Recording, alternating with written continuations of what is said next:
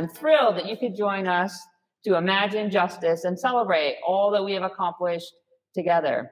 Although we can't be together in person, we're happy that a virtual event is more accessible and that folks from all over the country can join us and from all over the state. Please help us kick off a lively conversation we aim to have in the chat. So get on YouTube and start chatting. Let us know where you're joining us from. Is it Orlando, Florida, Seattle, Washington, Kennewick, Washington? If you're on YouTube, just use the YouTube comment section. And if you're on Facebook, add your comments below using Facebook. It's easy. I'd like to welcome my co-host, Diana Garcia. She's an Assistant Deputy Director of Advocacy at CLS. Welcome, Diana. Thank you, Merv. A little bit more about myself. I am based out of our Kennewick office. I have been with CLS since 2007, and this is my second time co-hosting this event. So I like to say welcome and bienvenidos. And speaking of accessibility, this year we're offering Imagine Justice in English via YouTube and in Spanish via Facebook Live. So please see the chat if you want to change streams. I would also like to give a huge thank you to Fanny Cordero, as she is doing live interpretation, and believe me, that is hard to do. Just so you know, we're also recording this year's event in both languages, so we can later share it with you, and so you can, and with others who were not able to join the event, and also, you know, for you if you want to rewatch and live this experience again. If you haven't done so, like Murph stated, please put in the chat where you are joining us from. And if you're having any technical difficulties, please send your name and phone number to our Imagine Justice helpline. And to see helpful tips for how to participate tonight, again, see the links in the chat. Before beginning, we want to thank our amazing Columbia Legal Services staff. And particularly, we have 3 staff members who have anniversaries of over 30 years. Thank you, Maureen Jeniga, Amy Crutzen, and Denise Davis Bobino. And thank you to our incredible board, all of who are with us tonight. Please say hello in the chat to the CLS staff and board. We also want to give gratitude to the Legal Foundation of Washington, the Endowment for Equal Justice, and the Campaign for Equal Justice, all of who support our work throughout the year and have for many years. I see Naomi is in the chat. Tonight we have lots and lots of powerful stories to share. We also have games and prizes to give away. So stay tuned. And now let's imagine what justice can look like when we transform, not just reform, systems of injustice. Together, let's imagine how we can build a just and equitable future together. I would like to introduce Travis Andrews, who is our Director of Equity and Community Engagement and is based in our Seattle offices. Welcome, Travis.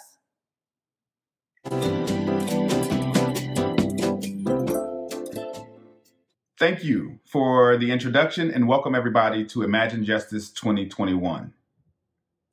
Please, if you will, indulge me in taking a journey for just a moment. Behind the veil of justice, racism is revealed. With the blood of those who dare to challenge and speak out, soaking through the fabric of our country. The shifting of this reality seems to be remembered mostly by landmark cases like Roe v. Wade, Brown versus the Board of Education, or generational shifting legislation like the desegregation of our country, the emancipation of enslaved people, and most recently, the expansion of hate crimes are often fought in courtrooms and chambers, boardrooms, and even sometimes golf courses. But the reality is, this is not where the bulk of the work happens. You see, those decisions and signings are only the face of the work, and they're no more representative of the work itself than your face is representative of your fullness as a human being. You see, there are people experiencing the conditions we work on. Oftentimes, these people are overlooked and overtalked, under-resourced. There are actual people impacted by undocumented employees catching COVID and not being able to work. There are children without parents because they've been sentenced to life in prison for nonviolent offenses. Without the courage to share these experiences and relive their trauma, no one would ever hear this impact, and our work would be completely disconnected. It's the tireless efforts of partners like the Black Prisoners Caucus, the People's Institute, folks like FUJ, and the dairy farmers in Eastern Washington who refuse to work without proper accommodations to protect themselves and their loved ones. It's people like Mr. Martinez in Maru, like Nikita Oliver, Mary Flowers, John Page. It's people like them who are oftentimes, they don't have legal representation, they do the work without legislative backing or resources to really make an impact systemically. But just for conversation's sake this evening, let's just imagine for a little minute. Imagine if justice worked for everyone. If undocumented farm workers had supplemental resources during the off-season. Imagine if farm workers and incarcerated people alike actually made a living wage. Imagine if incarcerated people were gainfully employed by the companies that benefit from their labor. Imagine if our community partners, who not only live the experiences, but have also dedicated themselves to learn the impact of the system, had the resources to accomplish their efforts and to minimize the impact of the systems. Imagine if they had a statewide legal aid network. Imagine if they had a legion of legal support and lobbyists acting not just on their best interests, but with the recommendation and direction from a place of experience. Impacted people don't really have a choice to be impacted or not. They are all in whether they want to be or not. All in. Let's think about that for a minute. That's the cost. That's the bar that's been set. Because the people that we represent and who are impacted by these systems, they are all in. I ask you today, what are you willing to invest? What are you actually willing to give up? Imagine if we here, everybody under the sound of my voice, all of us who are collected here today, made a commitment to be fully committed. We at CLS are in alignment with our community partners, and we have made the decision. We are committed. We are all in. Won't you please join us? Join our efforts to support the folks who are on the ground during these community movements. And they are the actual bedrock of social change in our country. Will you join us in supporting their efforts, pushing that advocacy, and once again, changing society? Thank you. And I hope you enjoy the program. Thank you, Travis. Yes, we are all in for community. If you can imagine justice, justice for communities, justice for community leaders, justice for advocacy organizations like CLS, please give. We have some wonderful, generous sponsors who are making this event possible. We would like to thank our sponsors at the advocate level, Group Health Foundation, Schrader, Goldmark, Bender, and Sonata Capital. We have leader level sponsors, Bergman, Draper, Oslin, Undo, Davis Wright Tremaine, Perkins Coie, and CMAR Community Health Centers.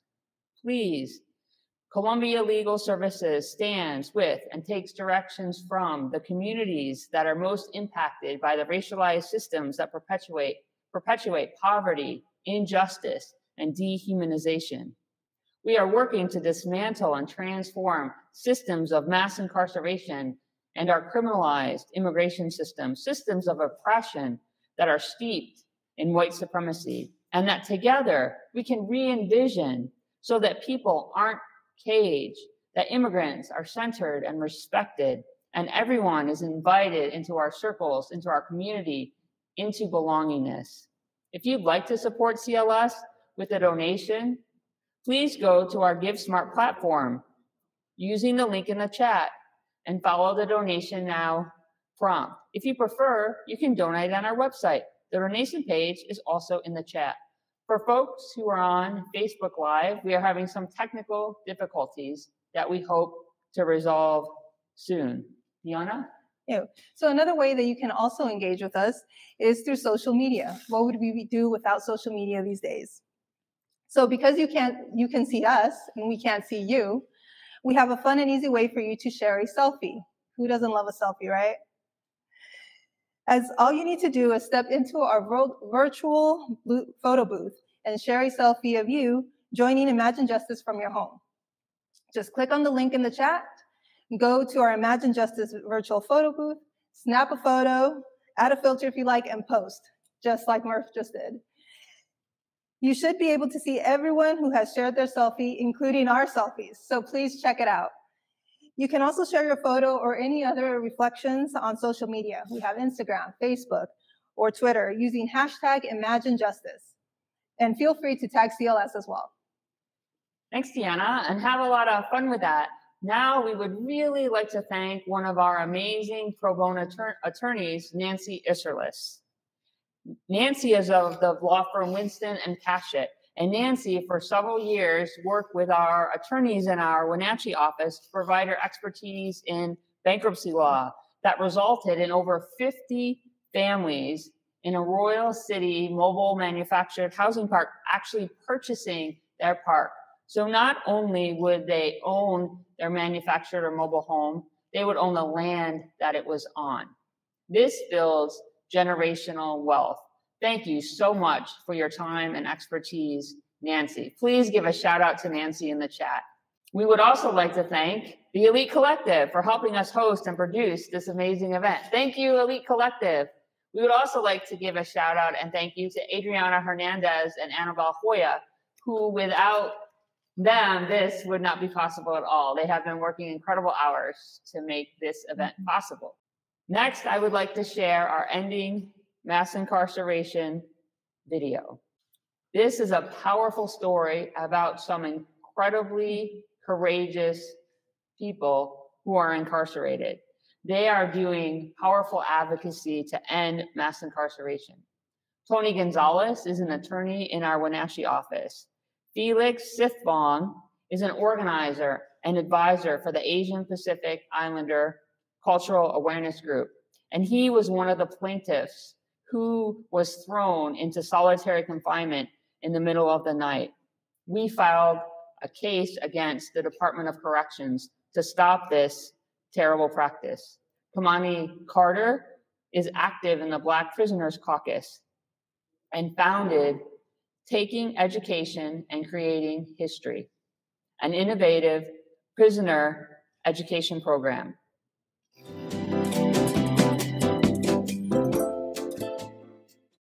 Unfortunately, there's always a group of people who are almost forgotten or set aside. And we were seeing that with people who are currently in prison and jails. And as we were finding out, it was politically unpopular.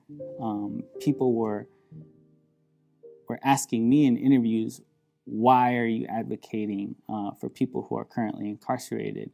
Why them and not teachers? Why them and not, parents? Why them and not children?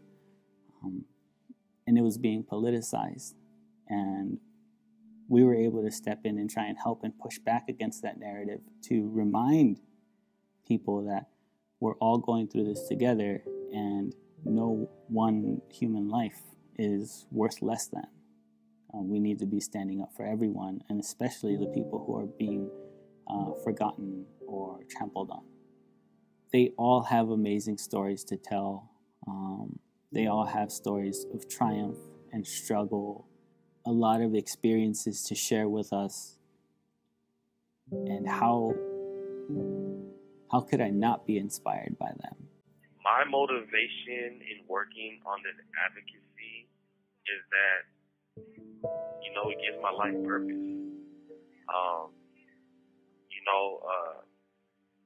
Being able to wake up in the morning and know that I'm doing something to impact not only my life but those around me is something that is very fulfilling and purposeful. And at the end of the day, like, my quote unquote debt to society is not to sit in the box and just rot. As harsh as that sounds, that's the easy route.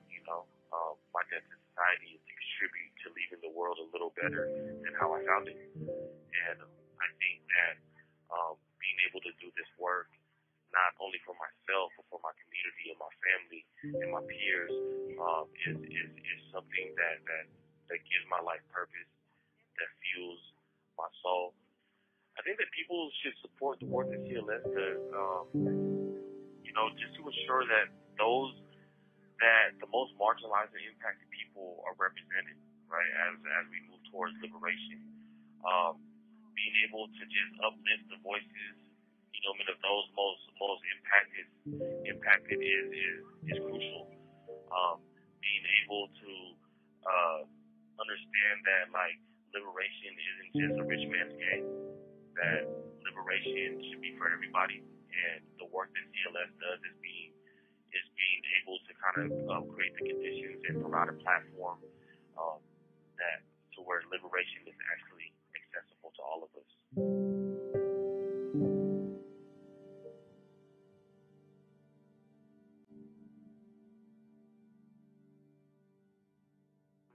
My life is one that has always been lived on the margin. I'm a black man of color involved in the criminal justice system, and so, I've been,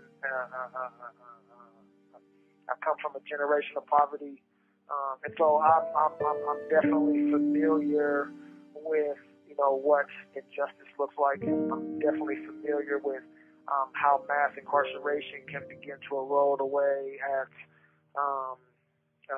human dignity. At self-confidence, self-worth. I have begun and been aware of many people who are, great people whose lives have been lost behind these walls or destroyed, by institutions that really didn't value, poor and lives of people of color. And this is the thing that motivates me to fight. And another thing that also motivates me to fight and to become an advocate is to also see other people fighting alongside me that may not share my experience, but also empathize with my struggle. When I look to my left and I look to my right and I see Columbia Legal Services and I see the Village of Hope and I see many of these other organizations, also being advocates for people that they may not be familiar with or may not know personally.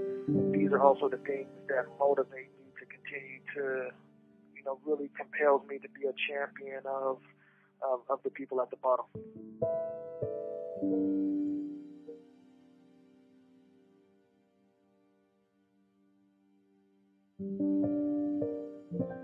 I think that when people feel and need adequate representation, Columbia Legal Services is the group that is representing that, and that's why they should be supported, because they do awesome work and they're doing extraordinary things, and they're also doing it even when no one's looking. Because I would just like to, really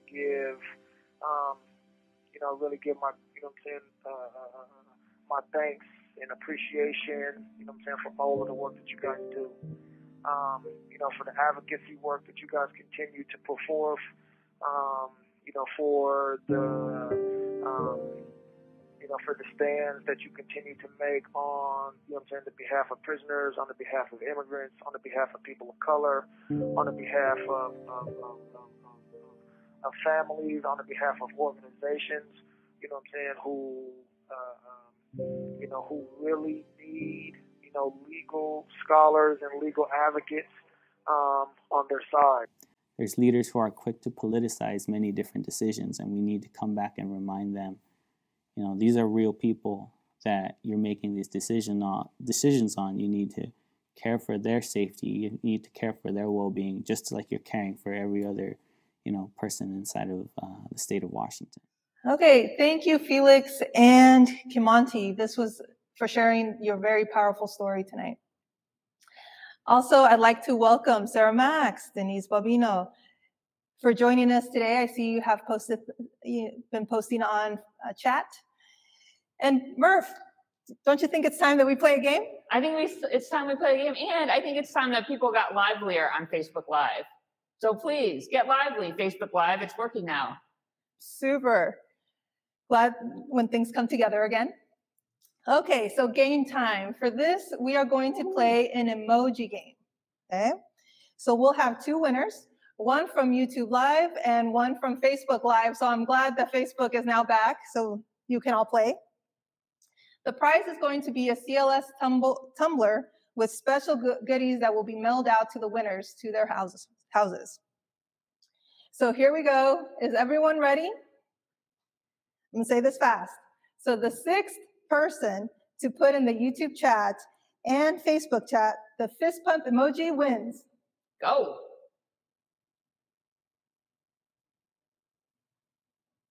Production, do we have winners yet? We're still checking. I don't know if I can even find that emoji. I know. Elbow bump. And let me tell you, right? Social distancing. Social distancing. And okay, our first winner is Andra Kranzler. Andra. Yay, Andra. Our second winner from Facebook Live.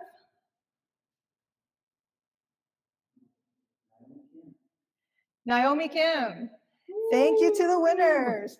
So for our winners, just one thing, please email the help desk with your name, and we can send you your prizes directly to your house.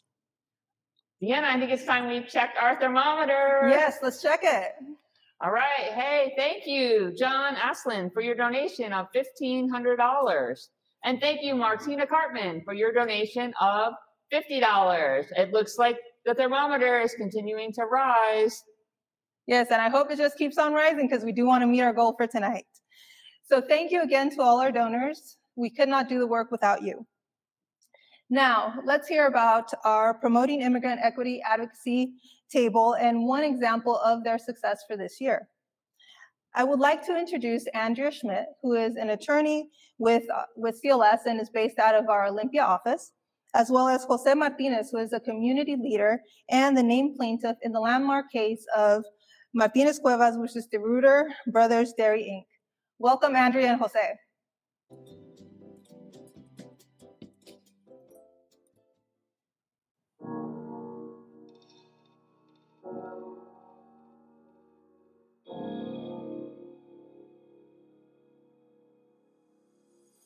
People finding their own power and using their own power change the world, and lawyers can have a role in helping them to do that.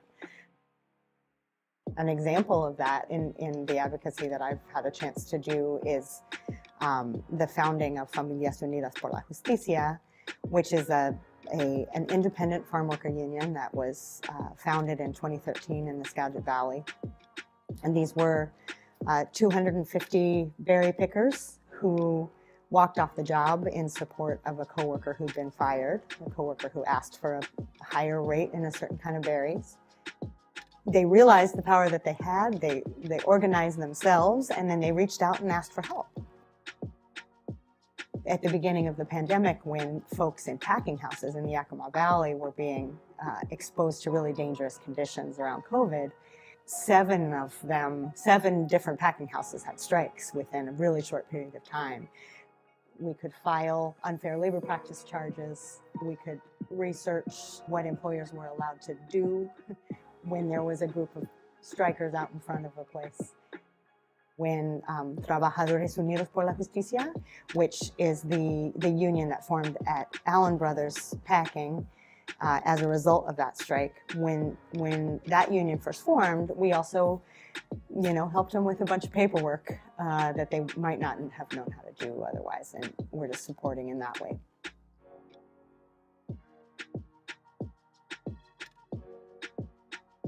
Me han ayudado bastante a mí y hacer un cambio extraordinario aquí en la comunidad y quizás en todo el estado de Washington.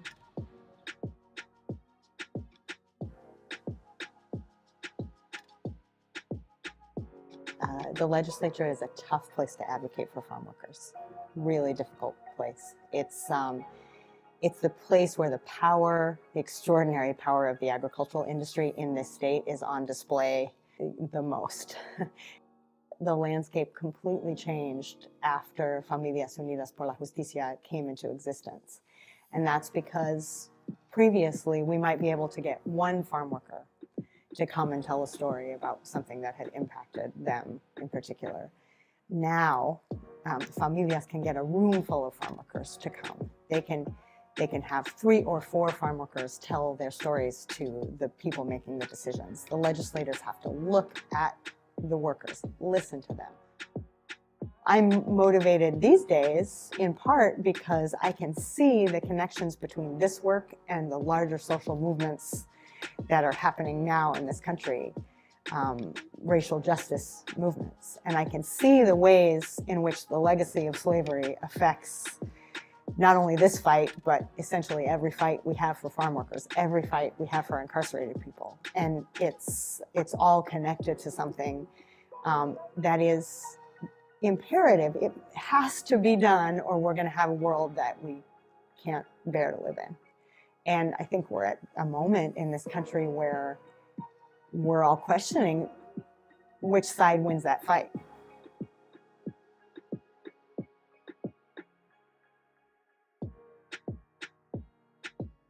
Con la ayuda de todos ellos y varias organizaciones más, yo he aprendido muchas cosas sobre mis derechos y cómo mejorar cosas en el trabajo. Para mí y para los que me rodean también, ¿por qué no? Para toda la comunidad, con lo que yo pueda hacer, yo lo hago.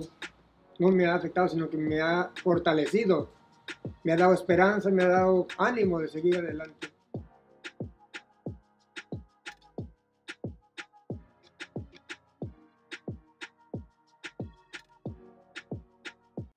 Thank you so much, Andrea and Jose, for telling that story. It's incredibly powerful advocacy that has affected farm workers around the country. Now it's time to raise the gavel. And I have a question for everyone. Have you ever tried to take a gavel on an airplane? If you have, let me know in the chat. I have.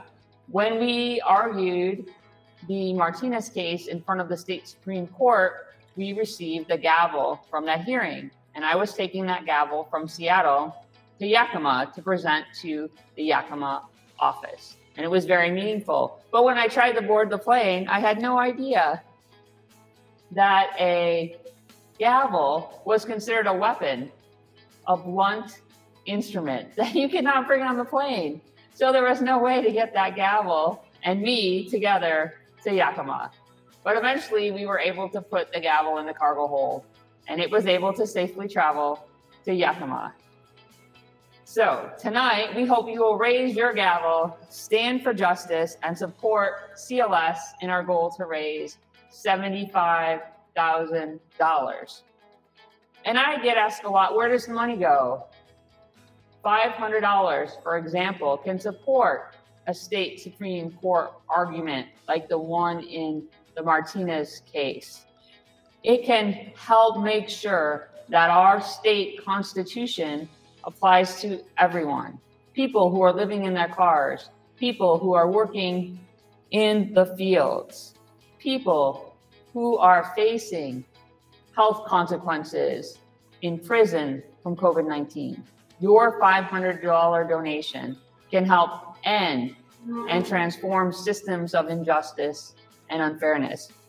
$250 can be incredibly meaningful. $250 can help a case get filed to stop juvenile detention facilities from handcuffing children and placing them in solitary confinement. $250 can help support a class action to reveal human trafficking violations of farm workers. Your dollars are incredibly important. $250 can help advocate for farm workers, for agricultural workers working in the fields during times of extreme heat and extreme smoke. We all remember the temperatures this summer. Imagine being heavily covered to protect yourself from pesticides and not having the protection that you need in extreme heat and extreme smoke. As a community, we can come together and stand for justice.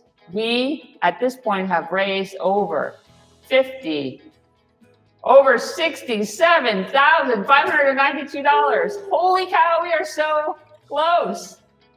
Please stand with us, stand with the advocates, and help us achieve justice. Diana? Yes, and thank you. I mean, we are so very close. 67,000. How much more? Please continue to donate. And I have some very, very good news. I'm very excited right now. So some generous donors are offering a challenge. Everyone loves a challenge. Don't you love a challenge, Murph? I love a challenge. Hopefully with this challenge, we can meet our goal tonight. So a big thanks to our board of directors for providing a match. Go board. Woo! Thank you, board. So we can match 20 donations at $250 and match 50 donations at $100. What was that again, Deanna? Again, because this is very amazing, okay? We are looking for 20 donations of $250 and 50 donations at $100. And our board will match these gifts. So again, we believe that personally significant gifts are the most meaningful. So please consider giving what you believe is significant to you. Any gift will help us continue to do our work. I do want to note that we are careful about who we ask for money. CLS has a long history of giving up funding that has excluded certain low-income people or limited their access to justice by prohibiting the use of legal tools such as class action and policy advocacy. So as part of our race equity work, we vet foundations and other funding groups to ensure value alignment.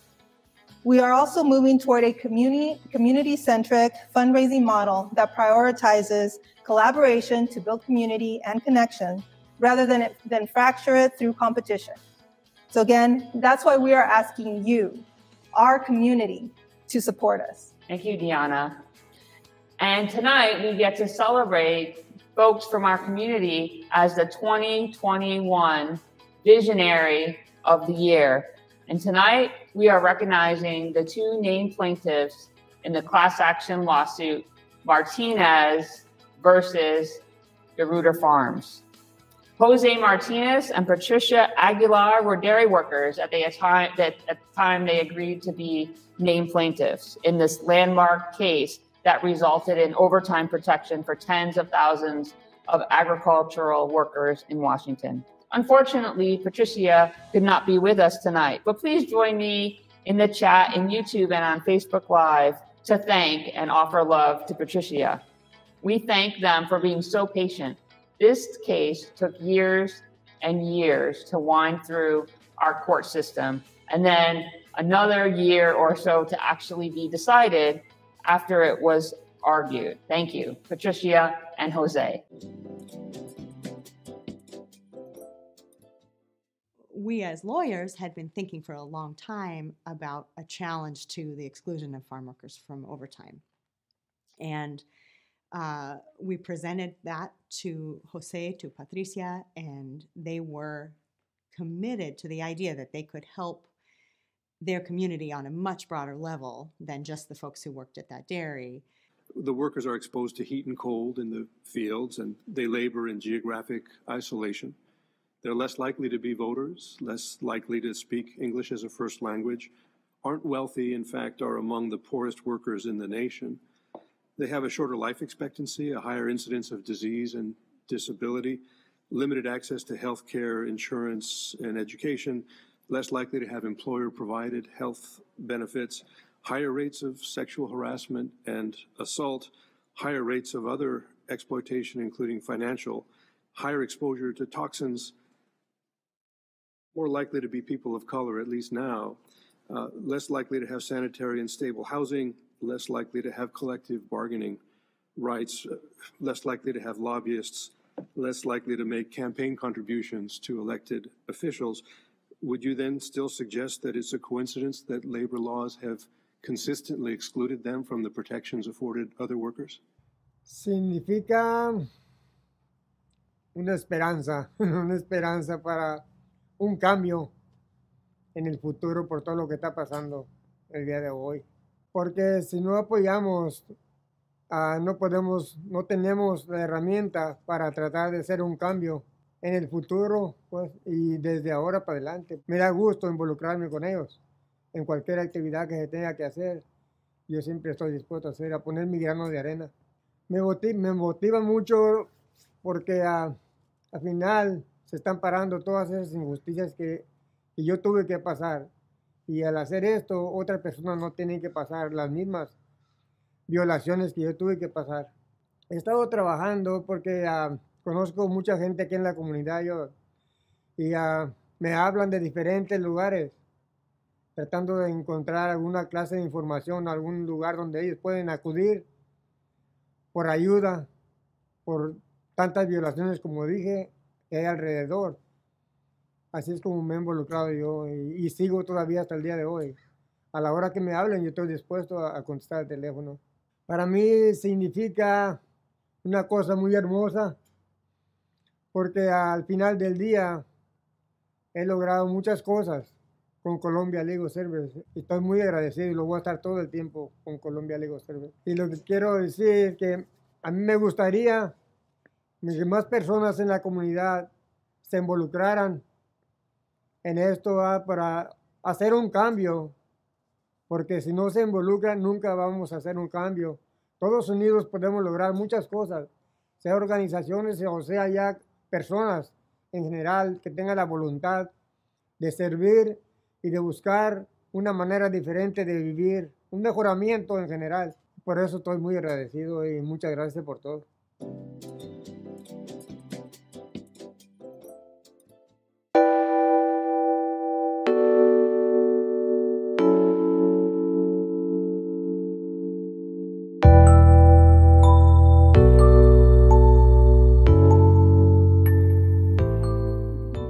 Welcome back, and thank you. That video was just amazing. As always, our visionaries are always fantastic.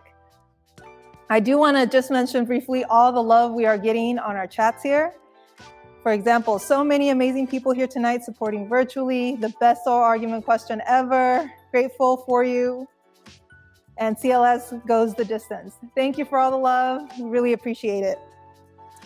But I think it's time, Murph, and I don't know if you agree with me here, but I think it's time for another game. What do you think? I think it is. I was just thinking about that oral argument question. I think it was one of the best ever because this case was about dairy workers. And the question was because the growers were saying that it's seasonal, that milking cows is seasonal. And what did Justice Gonzalez say? In what sense is milking cows seasonal? Do you know, Deanna? Year-round work here. Maybe the cows stopped, right? Every 3 months, but no, year-round work here. But thank you so much. And let's move on to our second game of the evening.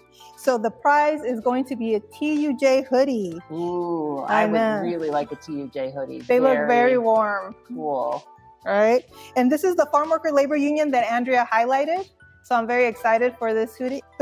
Thank you, TUJ. Woo, and thank you for all the work, the TUJ leadership. You have done so much fantastic work there. So just a reminder, there will be 2 prizes, one for Facebook Live and one for YouTube Live.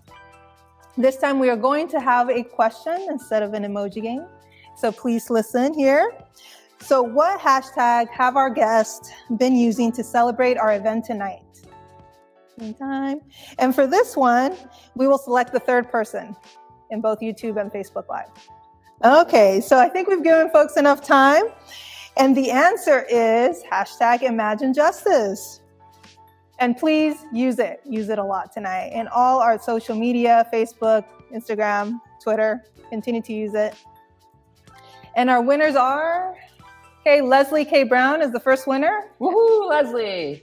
And who is our second winner? Come on, Facebook Live. We need you. This is your chance to win a TUJ hoodie. Josefina Magallana is our next winner. Yay! Fantastic. Okay. Woo! All right.